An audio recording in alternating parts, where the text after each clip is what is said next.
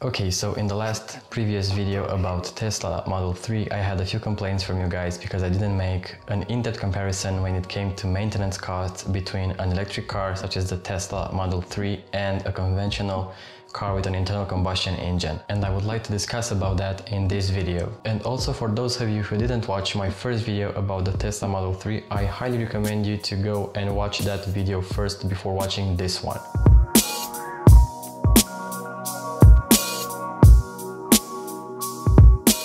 In a traditional engine, there are lots of moving parts which can be expensive to repair or replace. We also have catalysts and DPF filters in diesel engines, which generally have a lifespan of around 200,000 kilometers and cost over $2,000 to replace. You can see for yourself all the components that need maintenance in a conventional car.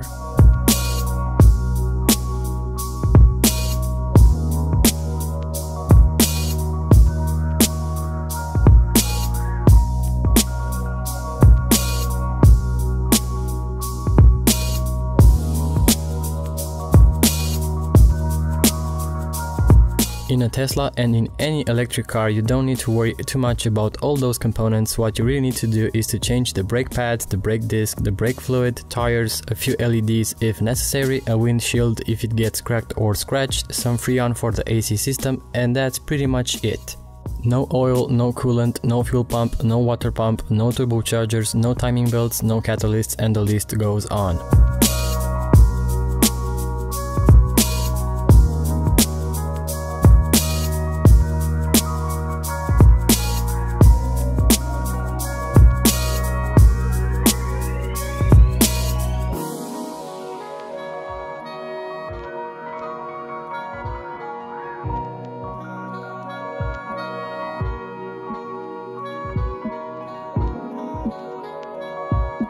I will compare the maintenance costs for a Tesla and for a conventional car over a 5-year time frame. Every conventional car needs what I'm writing here, and these are just average prices. If you have an expensive limousine or a supercar, prices will significantly increase.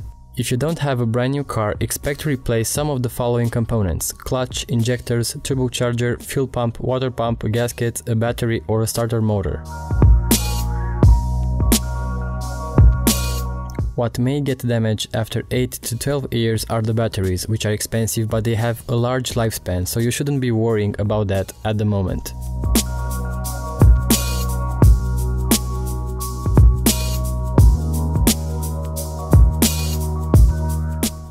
So the results are as they follow.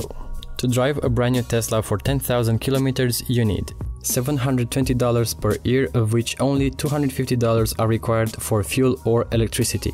Now here's the thing, if you would install solar panels with a power output of 1.3 kilowatts, you would save those $250 for fuel each year.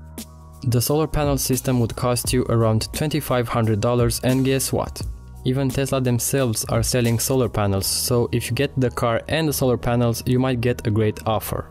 Also, in most countries the tax for pollution, emissions or whatever you may call it is zero. In Romania it's zero, and in other European countries it's zero as well. Insurance is pretty much the same as for any regular car with the same power, 258 horsepower. Now let's move to conventional cars which have different costs of running. If we take the average fuel consumption around the world, we need around $4,800 or $960 per year, but only if the car is new. If anything else breaks, you will need to pay extra. If your car is a second-hand one and you have over 200,000 kilometers on board, expect to pay double the price or even more, especially if it's a diesel. The diesel particulate filter alone costs over $2,000. Now this price is available for the United States, where gasoline is cheaper than in Europe. In the US, the cost per liter is around $0.65 per liter, whereas in Europe the average price is around $1.30 per liter, so exactly double the price. So in Europe the conventional car would cost you around $1,560 per year or $7,800 in 5 years. If you have an engine with 258 horsepower or even more, and we take an average fuel consumption of around 15 liters per 100 kilometers, you would need around $1,300 per year in the United States or $2,200 per year in Europe. Now, to be honest, in Europe the average fuel consumption is around 7 liters per 100 kilometers or even lower, so you need around $1,200 per year, but keep in mind this, it won't be as fast as a Tesla. You also need to pay a tax for pollution, at least in the UK or in Romania. The average cost is around $300 per year, and in more expensive European countries it's much more expensive. In a Tesla car, that cost is zero. Now let's make a more realistic comparison. The Tesla Model S has 700 horsepower and it's all-wheel drive. It's faster than the Lamborghini Huracan from 0 to 60 miles per hour, so let's compare these two. It's not fair to compare a powerful electric car to a standard inline-4 conventional car with 100 horsepower. So here we go. The Huracan needs around $25,000 per year, which includes maintenance, fuel, taxes and insurance, whereas the Model S needs just $2,200. It's just 11 times cheaper to drive a Model S than a Huracan, and guess what? Zero emissions. Now I have to admit, you can't reach 340 kilometers in a Tesla like you can in a Huracan. And also after 150 kilometers per hour, the Lambo takes the lead. But you can't summon your Huracan to pick you up, so I think Lambo loses overall. Now don't get me wrong, I would sell my soul to Lamborghini to hear that insane naturally aspirated V10 on the track. It's an automotive masterpiece, but things are shifting towards electric cars. And this is the bare truth. So these are the differences in terms of maintenance between a Tesla and a conventional car. If you have any other questions, be sure to leave them down below. Subscribe if you haven't already, and I'll talk to you guys in the next one.